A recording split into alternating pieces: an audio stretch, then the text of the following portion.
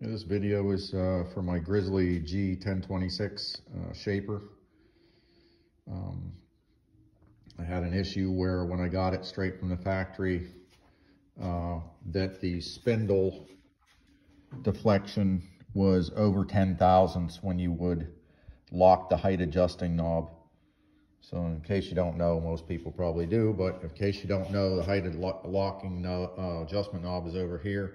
So what you're going to do is use the front hand crank here to raise your bit up to the height that you want your bit set at to do whatever cut you're doing. And then you would come over to here and lock the height adjusting knob in so that it doesn't move up or down while the unit's running.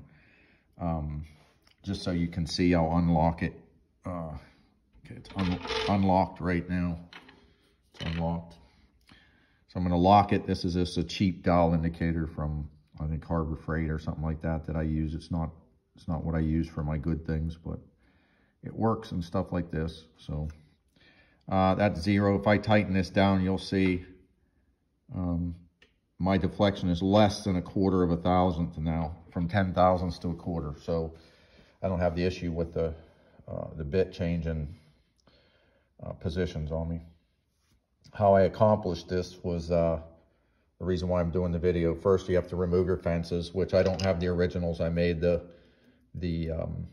Korean fences over here to replace the pressed board that they had, the MDF, and that's worked out great. I don't use the safety device because maybe with a shaper head, I use it more for router bits than I do for shaper cutters. So I just don't find it very useful. I did make a dust collection box for this out of some scrap wood. I have a video on that, but it's not posted yet because my internet sucks. It's really bad. And it takes me literally to do a 6-minute video. It's going to take me 3 or 4 hours to upload it. It's CenturyLink, which is garbage. I live in the country, so. But anyway, how you do this is you take your fences off because they'll get in the way of you removing this throat plate that's in here. You'll take the 3 screws, there's three screws in a triangular pattern. You'll pull that out. You'll be able to take all these inserts out with the tabletop so that you can gain access to look at what you're doing. You don't have to do this, but I found it easier to do because I'm using a dial indicator and I want to see the movement. I can't see it with this throat plate in there as well. So the dial indicator would show me that either way, but I like to visually look. I have a bit in there and, I used a piece of wood just to gauge it, and it's just the way I did it. You don't have to do it that way. But anyway, what I'll show you is, first I'm going to put the bit back to a height where I can show you the access to the bolts. So we'll get that back.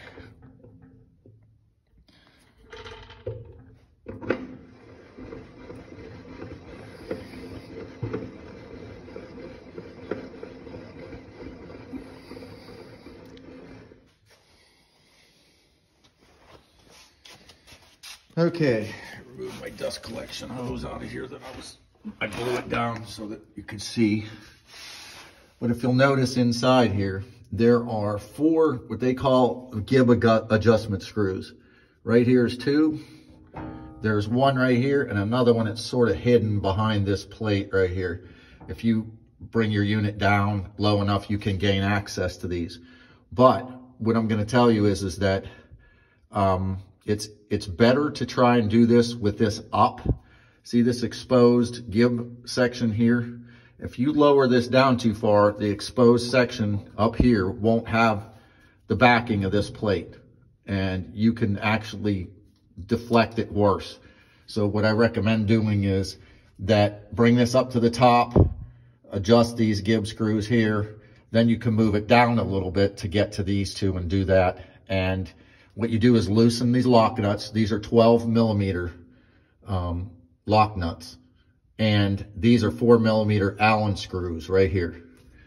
Okay, so what you're going to do is you're going to put your 4 millimeter Allen screw in there, hold the gib adjustment screw, and back off these lock nuts to where you can run them in and out without the nut jamming back up on here. Then what you want to do is, once you have enough room, you want to run these screws in until they touch. You'll feel resistance. You don't want to over tighten these, so you're not trying to tighten these like you would a bolt. All you're going to do is run down till it hits and is snug, finger tight. Once it's finger tight, you're going to back this Allen head out 1/10 of a turn and tighten this lock adjusting screw, this lock adjusting nut right here. And you want to hold the Allen wrench while you do it. If you don't hold the Allen wrench while you do it, that position will change and it'll affect the whole setup. So what you want to do is, loosen this nut out to the point where you have full adjustment of this screw. Run that screw in till it hits.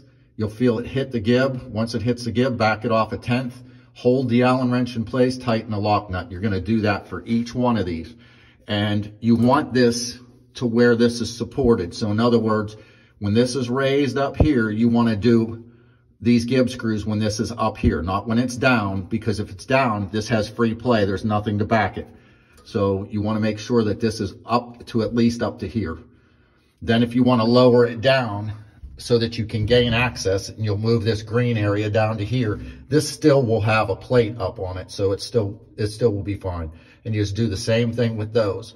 Then what you're going to do is, after you've tightened those down and you've backed off 1/10 and locked those nuts down, then you're going to go back to the front of the shaper and you're going to run your height adjustment knob.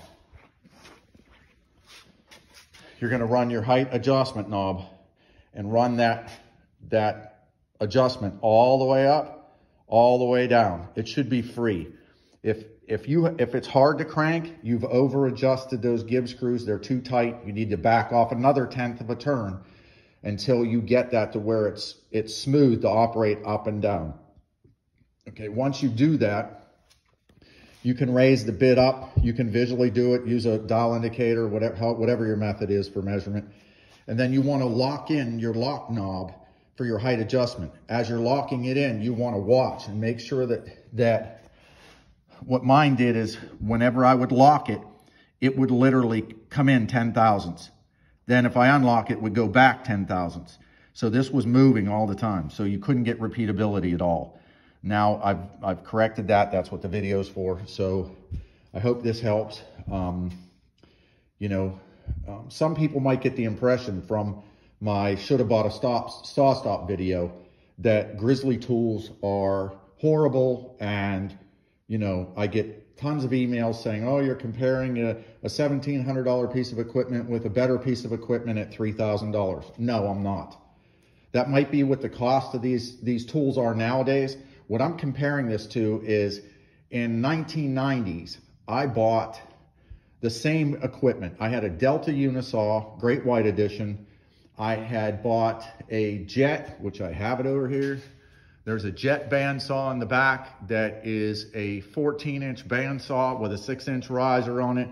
I have a Jet 4-inch joiner, or 6-inch joiner, I'm sorry, 6-inch joiner. And I had a Jet 3-horsepower shaper, and I had a Delta benchtop planer. That's what I started with. And I've moved up to some of these. Now, when I moved, I had to sell all this equipment other than the 2 Jet pieces that you see. My intentions were get rid of the heavy equipment that I couldn't move and replace it once I got here.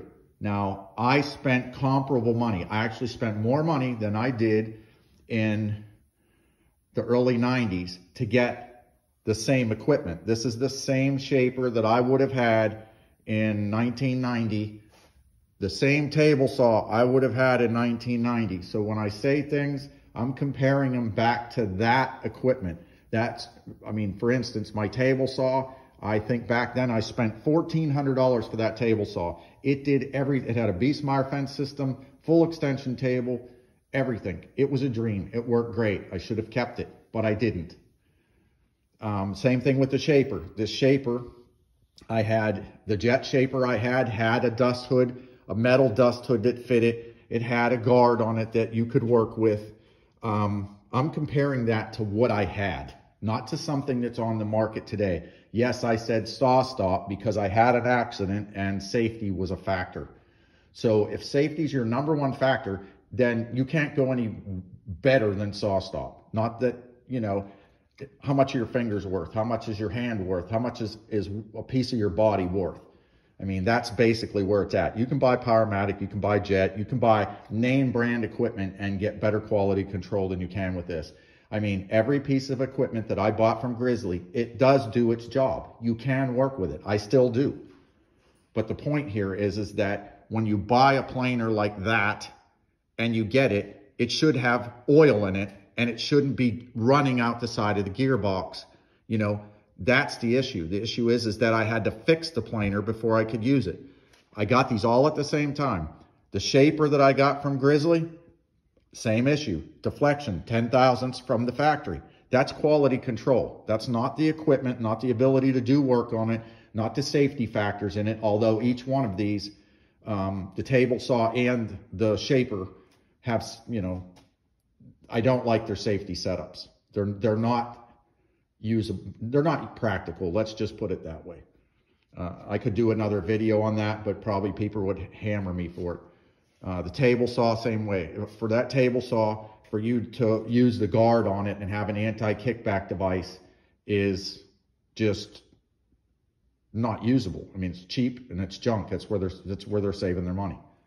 But can you use this equipment and make furniture? Yes, you can. I have. You know, I'm still using it today. Do I like it? Yeah, the planer, it's great. Since I fixed it, I haven't had any issues. Would I buy it again? Yeah, probably. For the amount of money I saved and the,